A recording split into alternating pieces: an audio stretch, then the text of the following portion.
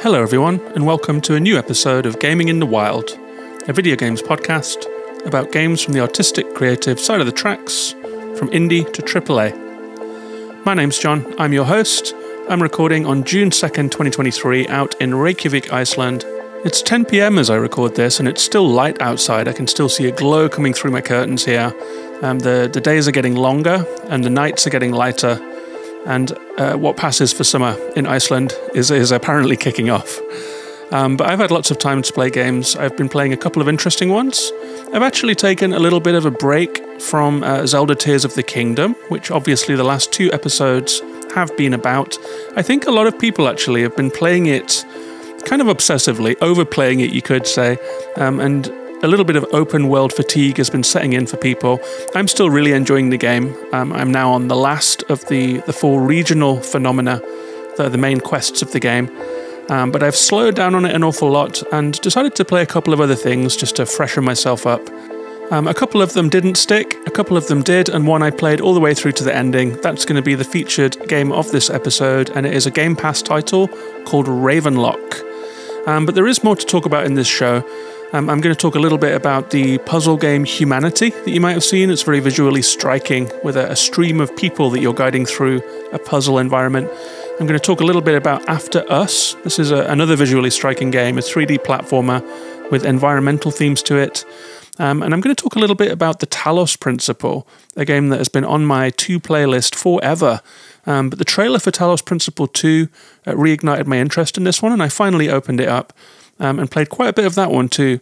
So I'm going to talk about those three. I'm going to talk about Ravenlok. But before we get to that, let's run through the games that are coming out this month. It's the start of June, and it's a short list this time, so it won't take long, but there are a few things coming out. On the day that I'm recording, June 2nd, Street Fighter 6 has come out.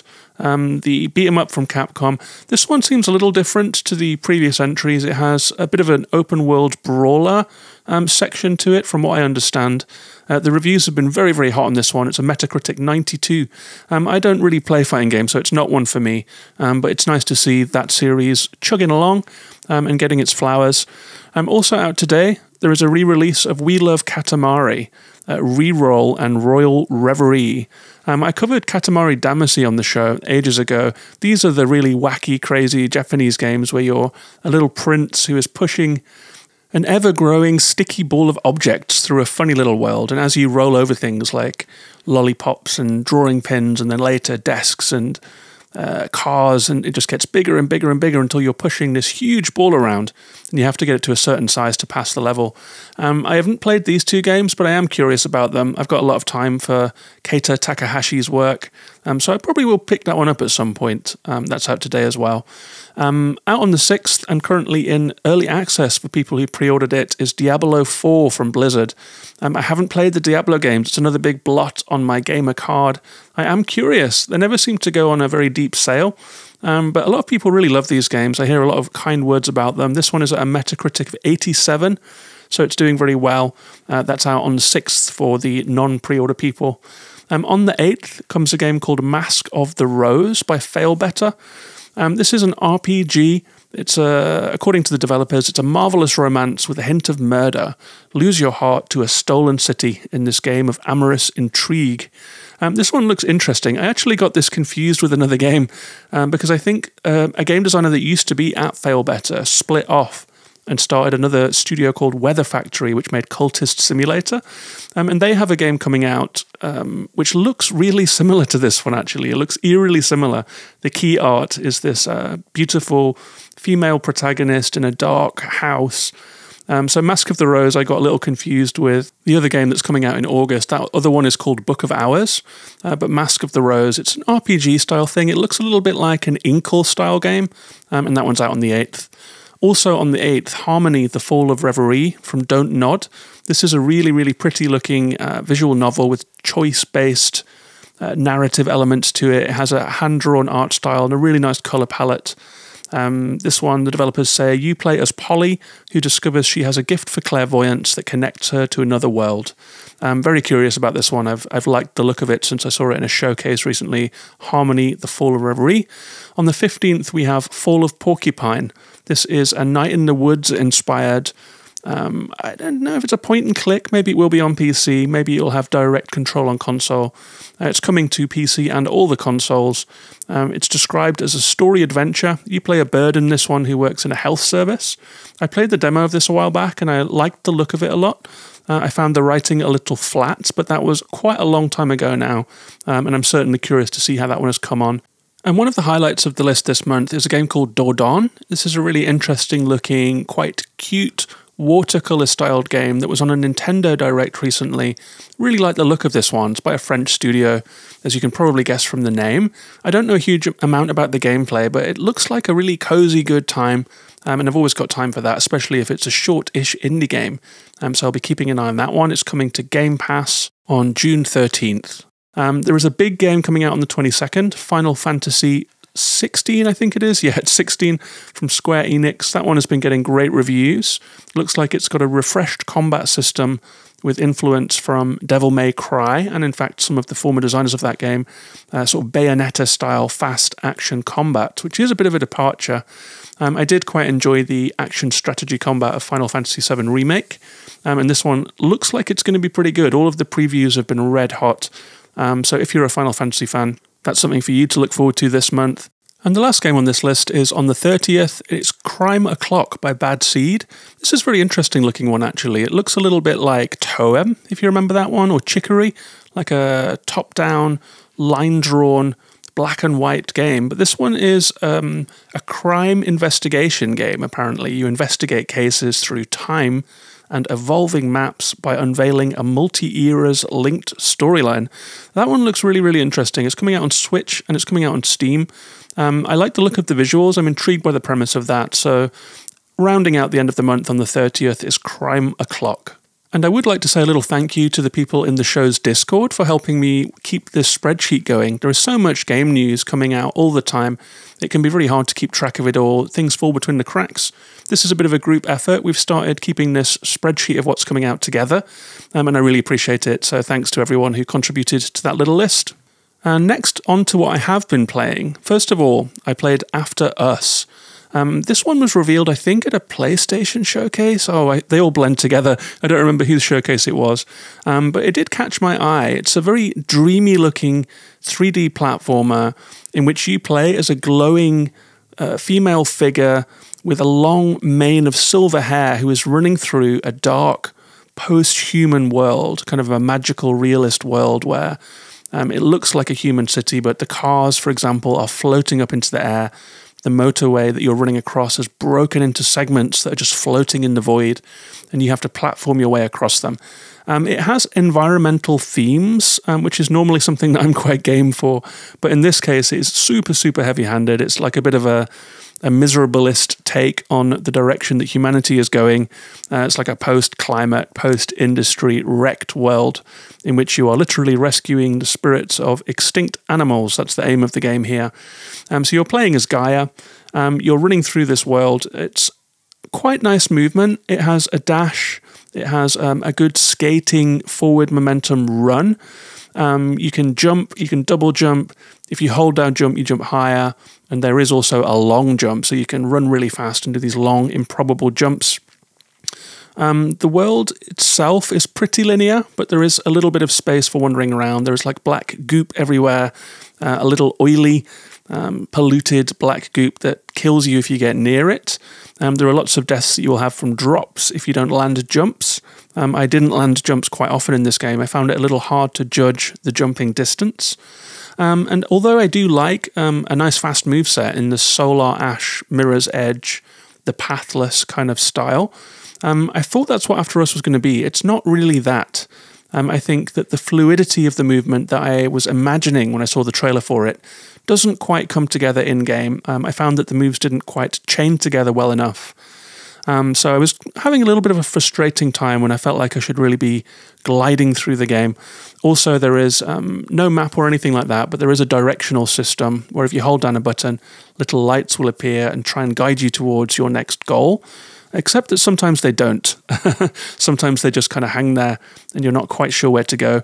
I couldn't quite read the environment, so it didn't feel automatic to me to know where I was supposed to go. And I felt like the game was expecting that I would just be able to read the world and move through it.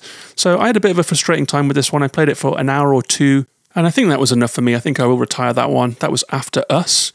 I'm trying to shake myself out of my little Zelda fatigue. I also tried out another promising looking game called Humanity. This one is from the makers of Rez and the Tetris Effect. You might have seen it. It was in a PlayStation showcase. It is on PS Plus, so you can play it for free if you're on one of the higher tiers there. And it's kind of a modern take on the Lemmings formula. If you played Lemmings back in the day, that's where lots of little lemmings drop out of a box into the world. They walk left and right until they hit something, they turn around and walk the other direction. You can make them dig, you can make them climb, you can make them build, all of that kind of thing. And this is a 3D modern Lemmings-like, I would say, in which rather than lemmings, you get this endless cavalcade, a column of faceless human beings that drop into the level. The levels themselves are like this Apple Store white void with a few little platforms on them. And you have to shepherd the people through these levels. They are puzzle levels. You can make people turn. You can make people jump. So you can maneuver them around little walkways. If you don't make them turn, they will just walk off the edge. And you see this hundreds of people just plummeting out of screen and presumably to their death. You do have a little player character in this one. It's a little white Shiba Inu dog. So it's kind of funny that you're acting like a little sheepdog here and guiding these faceless people through these levels. The puzzles are pretty fun, actually. It's actually really fun and intuitive learning the controls in this one. You can kind of drop an arrow onto a tile, and then when the column of people gets to that tile, if you've dropped a symbol for a jump or a turn, then they will follow your instructions, basically. So you're running around ahead of them, trying to scope out the level, trying to drop the commands that you'll need to maneuver these people through the level. There are also collectibles you can get along the way and things like that. It is very cool visually, like seeing this mass of people just flying through the air and swimming through blocks of water, jumping and marching and climbing. It looks great, and it brought a smile to my face, the visual of it. But I did think after 10 or so levels that if you took away the humans, the gameplay itself would be pretty simple. It could be a game where, like, water is pouring into a level and you just guide the water, if you know what I mean. Like, the fact that it is people is cosmetically interesting, but the gameplay itself, it could be anything, kind of. So this game didn't quite stick with me, and I ended up turning away from it early, but I think I'm going to come back to it. I think there's going to be a mood for this game, for Humanity, when it might catch me in a slightly different mood and I might stick with it for longer. And after I played Humanity, the last game that I tried out was the Talos Principle. This is a bit of an older game. It came out all the way back in 2015. I've owned it for years. I think I own it on Switch and PlayStation, and I just never got to it. But there was an advert for the Talos Principle 2 in the recent PlayStation showcase, and it kind of got my attention. It had this Isaac Asimov kind of feel to it. It had questions about what is life and AI, and it had this philosophical edge to it, and a really striking visual look to it too, of these androids walking through another post-human world. So I fired up the Talos Principle, playing on PS5, although it's a PS4 version, and kind of looks like it. It has aged. Kieran, who was on the show last week, said he thinks it's a Source Engine game, and I can see that. It has got that Half-Life look to it. I only played an hour or so of this one, but I was really transfixed by it in that time. The puzzles were really cool. I like that you are a young AI android's first person, and you've woken up in this strange crumbling garden with stone walls everywhere and energy shields blocking them off. And the main puzzle mechanic that I encountered so far is that there are electrical devices scattered around these ruins, which are framed as a test for you, as a nascent AI. There are energy fields, which you can walk through if you can turn them off using a jammer. There are gun turrets, which will mow you down unless you jam them too. And there are these drones that will gravitate towards you and then explode if you get too close. So you have to use jammers, arrange them, move them, take down one enemy threat, and then move the jammer to take down another, to open a door, to get your collectible, and then to go back and open more doors to more puzzles. The puzzles are cool. They are crisply designed. You can rattle through them quite quickly in that portal way, like where you're coming through these little puzzle chambers and you're just getting a feel for it. I didn't get stuck. There were a couple of head scratches, but I quite enjoyed them. I felt like all of the tools that I needed were in front of me, did not get frustrated, and I think that's the sign of a good puzzle game. So good early impressions of the Talos Principle, and I will keep playing that one, I think. It would be nice to get through it before Talos Principle 2 comes out. And there are a couple of other games that I have on the slate. I'm planning to play Minabo, A Walk Through Life, a little strange turnipy life simulator. I'm planning to play Mr. Saitu, which is a cute-looking little, I don't know what it is really, like a little narrative life sim kind of thing. And I am also still chipping away at the pixel art adventure game, A Space for the Unbound, so I'm going to keep playing those ones in the background alongside Zelda. I also downloaded a bunch of stuff on Game Pass today that had passed me by in the Zelda period. And I have a bunch of Steam games too, actually. I still want to play the Curse of the Golden Idol, or the Case of the Golden Idol, rather. So even though it's a quiet month, there are loads of things to catch up on, and you can expect to hear me talking about those games in the future. And before we get to the main review of the show, let me just say a big thank you to the show's latest patrons. We've had quite a few new patrons recently, so thank you to everyone that has signed up. The newest patrons are Simon, Wayne, John, and Mark, all of whom will get access to 8 or 9 bonus episodes with more on the way, and the show's Discord, which is a lovely patron-only Discord. It's a quiet little backwater of the internet to talk about games, to share screenshots, to share thoughts and opinions. There was a really big conversation in there about open world design. I really enjoyed that kicked off from Zelda. We talked about what makes a good open world, what are the things that keep you invested, what are the things that turn you off. It was a really long and interesting conversation. We also play Wordle and Quordle. We've got the bracket challenge going on where video game characters are set against each other and then we all vote on who goes through. That is really, really fun too. So lots going on in the Discord. You're welcome to become a patron to get those bonus episodes and to come and join us. That is at patreon.com/gaminginthewild, and it's as little as $1 a month if you would like to join. All of the money goes back into upgrading equipment to make the show sound better, buying the music that I use on the show, paying for the URL, gaminginthewild.com, and all of that stuff. So if you would like to support it, that's great. Thanks to my existing patrons, and thanks to you if that's something you would consider. And with that said, let's move on and talk about the featured game of this episode, Ravenlok.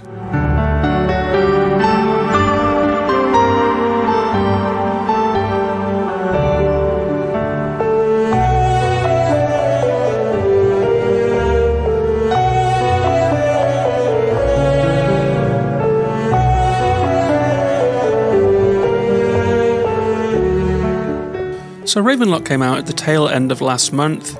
It is by developer and publisher Coco Cucumber, who were previously responsible for Echo Generation, a little pixel art action game, I guess, like a Zelda-like in some ways. I played a little bit of that one. I quite enjoyed it.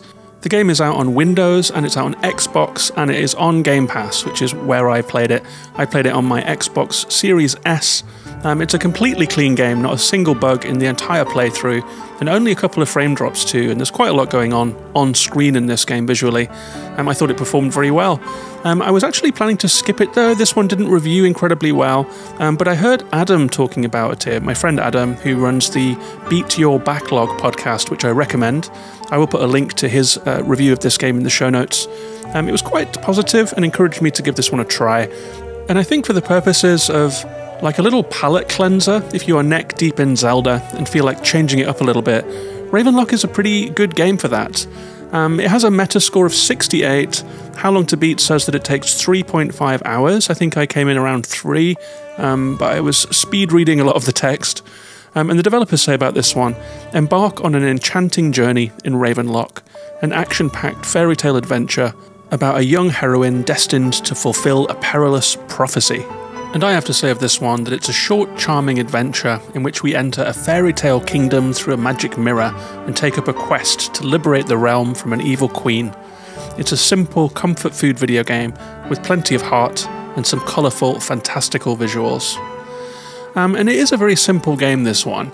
I've been thinking about this one because it's, in many ways, unremarkable, but at the same time, I had a really nice time going through this game.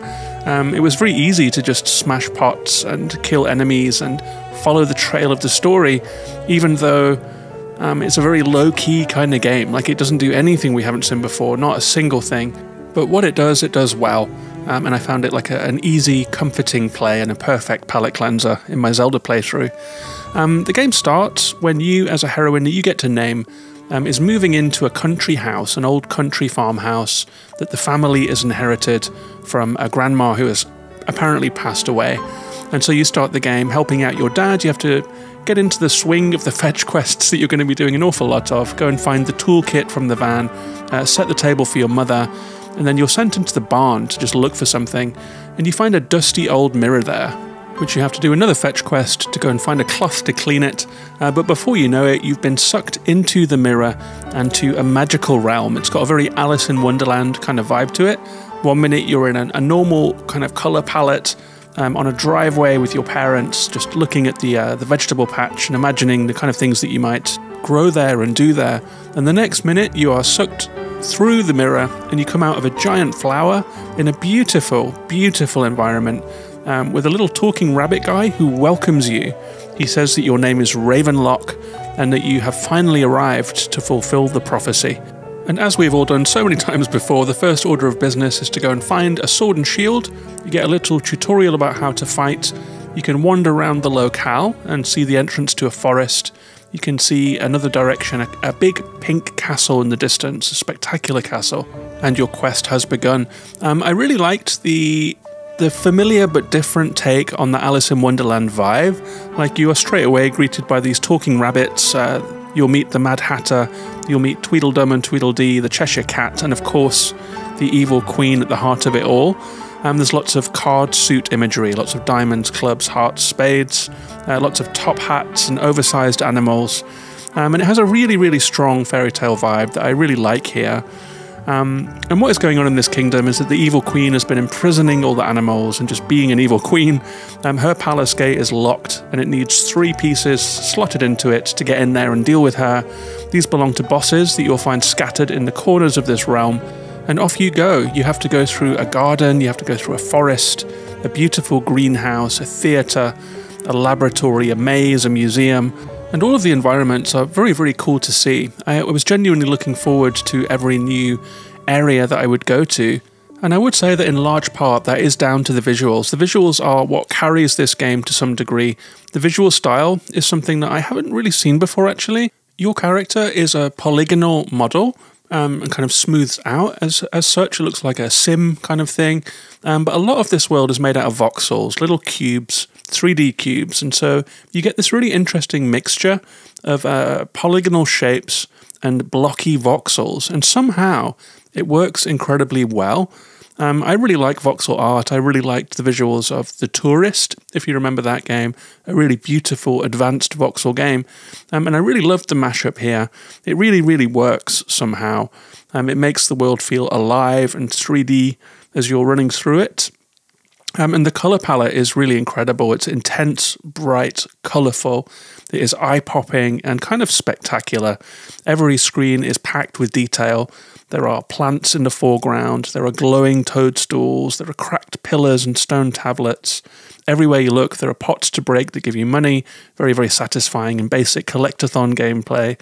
There are pathways going into the distance and trees hanging into the frame.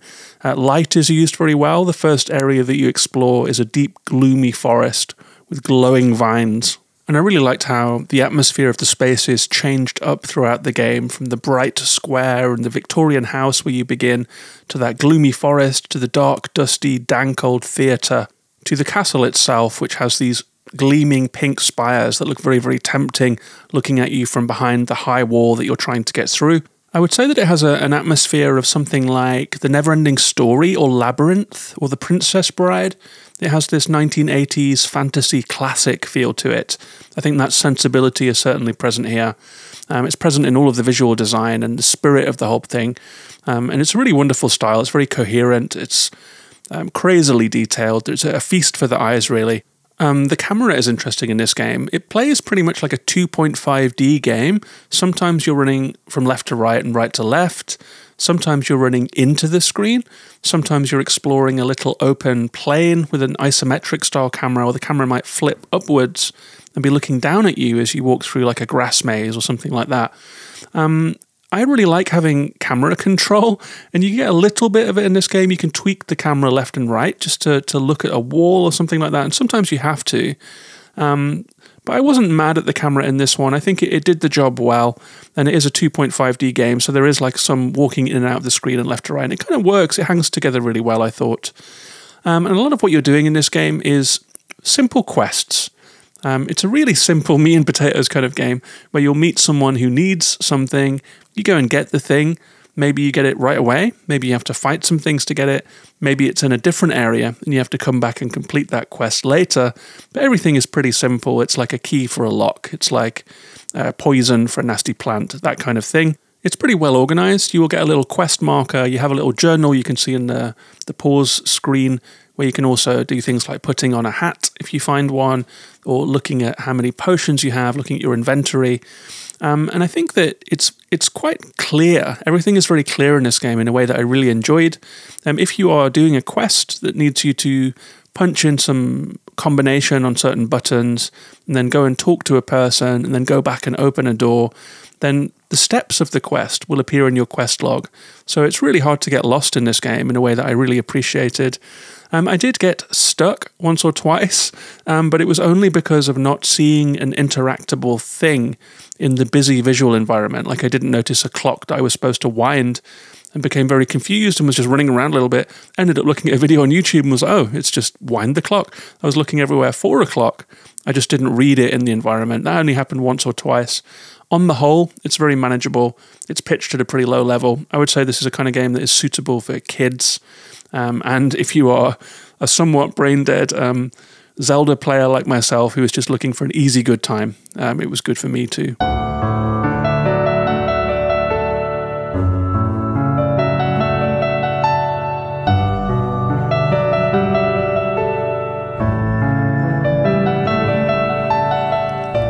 The other thing that you're going to spend most of your time doing is combat.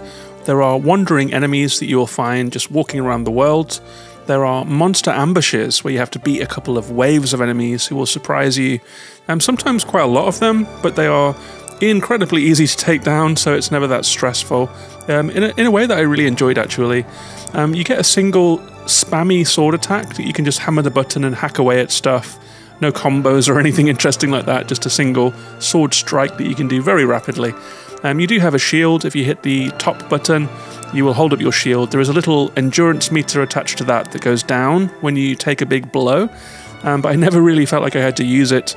You also get special attacks throughout the game as rewards for beating bosses and things like that. There are 4 different ones. There's like a flurry attack, a dash attack, a fire attack, things like that. They're useful, they do more damage, they're on a cooldown, so in a boss fight you can use them kind of interchangeably. I never found that I was using them strategically exactly. I just kind of used one when it was available. I never used them to kind of get out of trouble or to, you know, address a certain situation. I just spammed them when they were available. You can also use items in combat. If you press down on the D-pad, the game pauses for you to look at your little item menu. You have healing potions, small, medium or large. You have bombs of various types, ice bombs, fire bombs, poison bombs. They are elemental in name and visually, but I don't really think there is an elemental system here, so I think that's just window dressing really. It's honestly just very, very simple combat. You just batter things and they die. Monsters telegraph their moves very clearly before they swing at you, and once they have entered the animation, they freeze in place and tend not to track you. So you can literally just walk behind them, they will swing into the air, and you can spam your attacks until they die. You do get mobbed sometimes, but you can hit multiple enemies at once, and you can break their attack animations by striking them often. So getting mobbed was actually quite fun. And you have so many healing potions. Money is kind of endless in this game. You can always buy more. So getting hit doesn't really matter. And while in a way there was like a gamer part of me that sort of smirked at the combat design here, there is another part of my gamer soul that just really, really enjoyed it. It's like the literal opposite of Elden Ring, which is, you know, like a stressful grind. This is absolutely stress-free, completely easy combat with very predictable enemies that are easy to avoid. Your reward for killing enemies is one of the 2 currencies of the game. You get feathers which you can take to a little guy who is outside of a witch's house, and he will power you up. Powering up is very simple. It means that you just do more damage, I believe, which is helpful. It means that early game enemies you end up being able to take out with 1 or 2 hits. So after a boss fight, I would fast travel back to the witch's house and power up a couple times. There is also endless gold. There are pots scattered throughout this world, a little bit like in Zelda. It's just really fun smashing them. The collectathon nature of collecting money just made the moment-to-moment like engaging enough for me. I smashed every pot that I saw in this game. I just can't leave them alone. So again, it was the gamer brain was just engaged. I was like, yep, I'm going to smash every pot. I'm going to kill every enemy.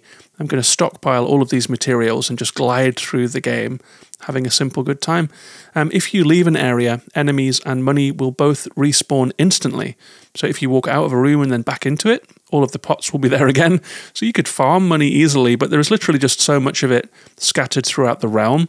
I think the game wants you to have more than enough money to buy healing potions and bombs and just have an easy good time. And that's something that I appreciate. One of the highlights of the game is bosses.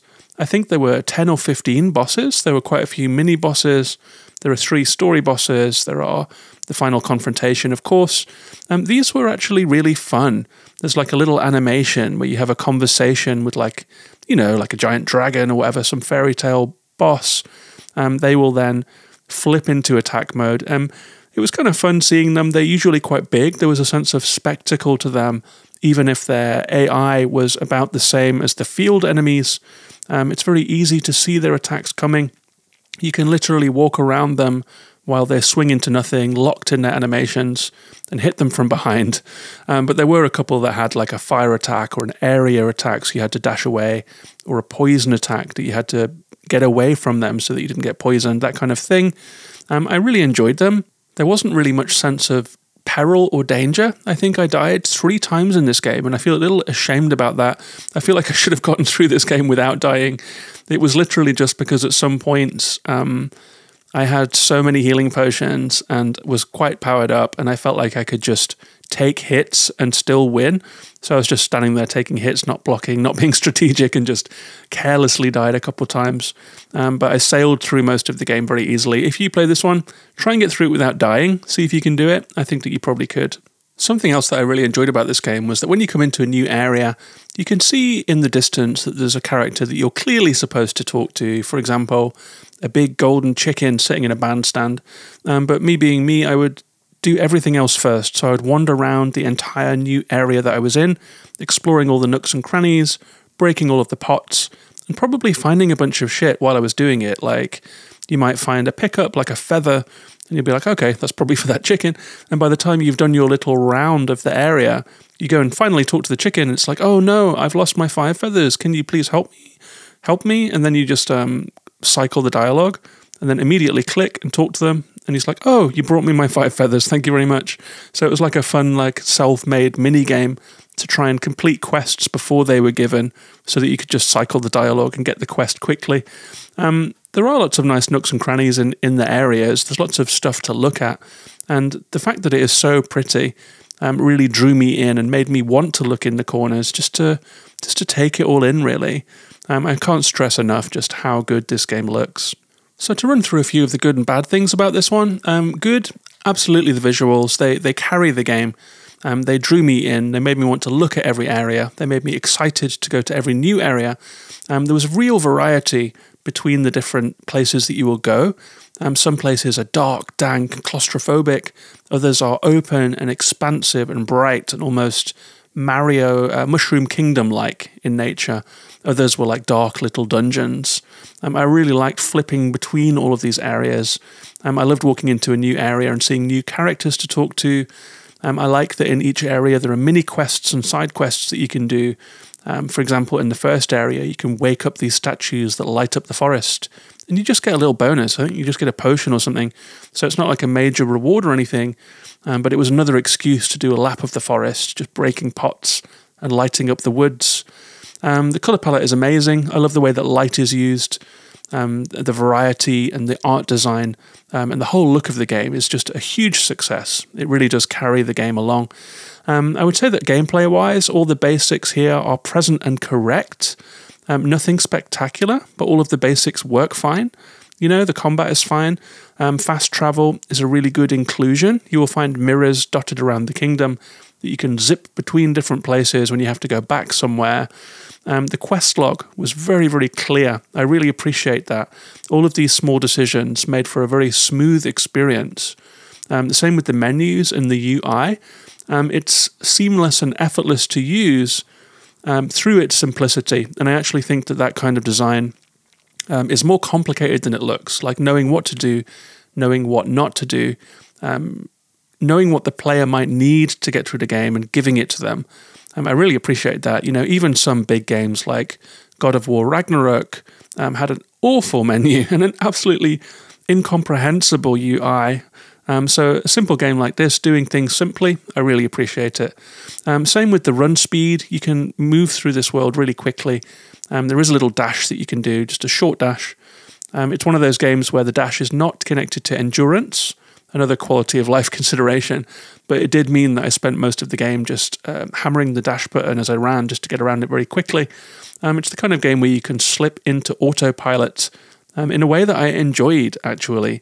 You just get through it, and it's there's not much resistance, and it looks great. So it was just fun dashing around this world, getting it done. I did like that there were new combat abilities that were introduced regularly, even if they weren't strategically useful. They were just fun to have, like the flurry blow, the series of hard strikes with a smash at the end. It's just fun to have new moves as you're moving through it. It makes you feel like you're growing stronger, and that's a nice feeling to have in the game. There were cute little characters everywhere. There were little rabbits like sticking out of leaves, sticking out of bushes. Some of them have dialogue for you. Some of them just say meep, meep. There's just an awful lot of character and lots of cute things to talk to keep you engaged. Overall, this is a very simple game, almost simplistic game, I would say. It's the kind of a good game to switch your brain off and just play in a single sitting or in two. I played it in two. I should have just finished it, really. I think I only had half an hour left on it. It might have been more satisfying just to play the whole thing in a single go. Smashing pots, getting gold, doing mini quests, beating bosses, and just having a good time without having to think about it too hard. It passes very quickly and very smoothly. There's no time to get bored with it, even though it is so simple, and it always looks good. It was just a pleasure, really. I would put this one on the same tier as games that I've covered in the past, like Lost in Random, which was like, you know, janky and serviceable and fun in its own way. The Gunk, that was another really good, simple video game. Beasts of Maravilla Island, Lost Words, Wavetale, these kind of C-tier games almost. They are competent, manageable, diverting little video games in which you are doing video game things. It's a comfort food game in that way. And there is a place in my heart for these kind of games. You know, they're the good kind of 6 out of 10. It's not perfect, though. As for the bad things, simplicity cuts both ways.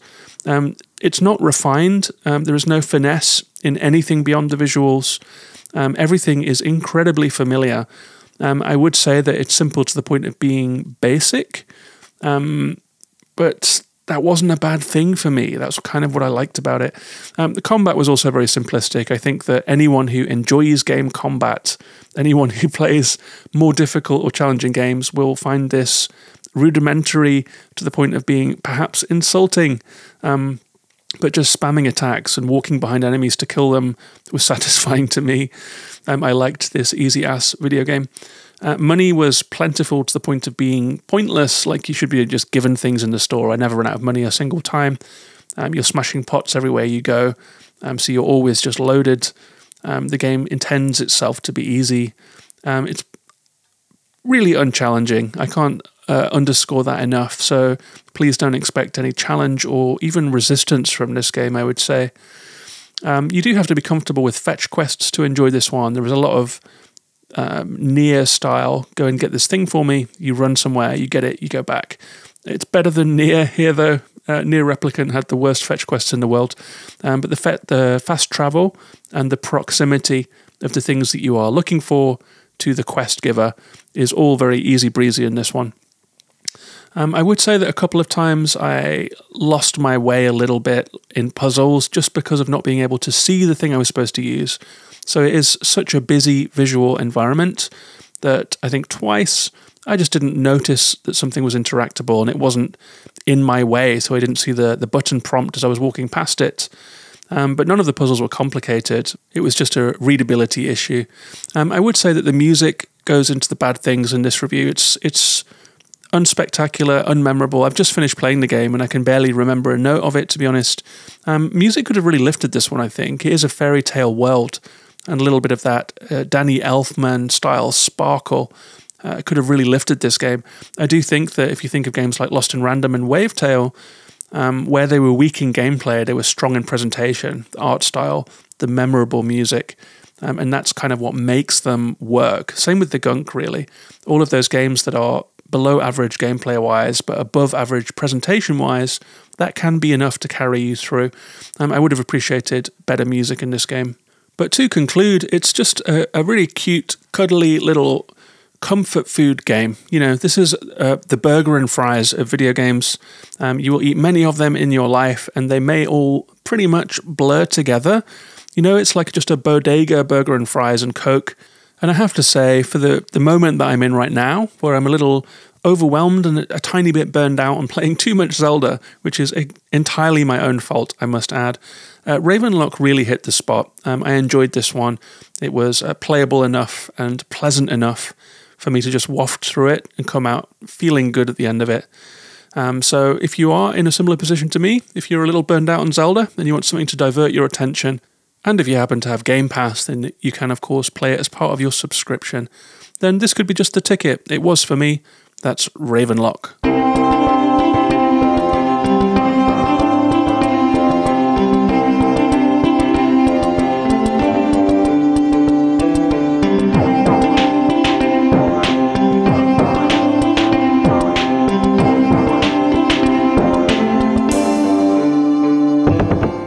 So that was Ravenlok. That was a really fun little game, perfect Game Pass game. I love a short, snappy, charming indie game on Game Pass that you can just get through quickly. It was nice to finish a game after Zelda has blown a hole in my schedule and my cadence. I feel like I'm normally playing like 1 or 2 games, maybe 3, and I have a couple in my back pocket and I kind of know what's coming up. It's very useful for me to manage my time that way for doing the podcast, to always have something to talk about. Zelda has just blown a hole in that, you know. For the last 2-3 weeks, it's been all that I've played, really. And so I don't have a cadence at the moment, so a nice little indie game like this just dropping into my lap was perfect. Not sure what the next week's show will be about. Maybe Minabo, A Walk Through Life, maybe Mr. Sai 2, or maybe Adam will be back from Japan and we will get to have our chat about where we are up to in Tears of the Kingdom. I'm on the final regional phenomenon now, so I'm kind of getting close to a place that feels like I could go to endgame if I wanted to in Zelda. Not quite sure that I want to, but it would be really fun to talk to Adam about it, and to talk about the Goron dungeon, to talk about the Gerudo and Zora areas of the map. So I will try and get that set up as well. But I will be back next week with another episode. I'd love to hear from you. What are you playing? Are you still neck deep in Zelda? Have you had to take a little time away from it? Have any indie games snuck out in the interim that should have gotten more attention? Come and let me know. I'm on Twitter as Gaming in the Wild, and also Instagram, Facebook, YouTube, and elsewhere. You're also welcome, of course, to become a patron, support this podcast, and to come and join that really pleasant Discord community. You can do so at patreon.com/gaminginthewilds. Thanks very much for listening. I'll be back next week with another episode. Take care of yourselves and each other, and bye-bye for now.